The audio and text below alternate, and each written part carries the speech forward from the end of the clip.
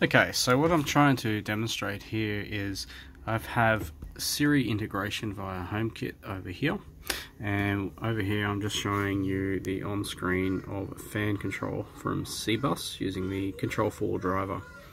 Now the issue is that Siri or the Homebridge driver specifically does not have fan support of the Cbus fan.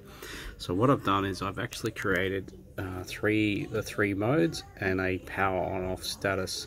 So the issue is getting those buttons, so on Siri over here, to basically control the fans, but then also if you use the fan natively to then resort back and show you what happens in Siri land. So if I can just pop this up here so maybe we can see both. So okay, so if I was to select the fan on medium, you'll see instantly shows medium and shows on down here.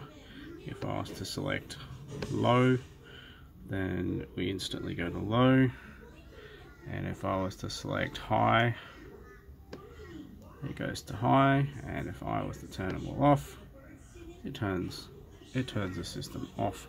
If I turn them on down here, they both go on medium,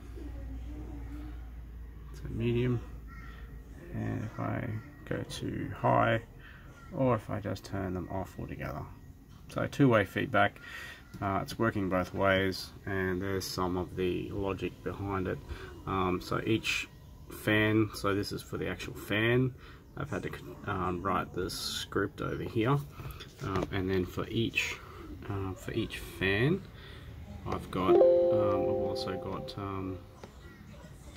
certain actions over here. So I've got fan power when the fan turns on high, then I've got basically turning the others on, setting the speed, turning that switch on and turning the others off,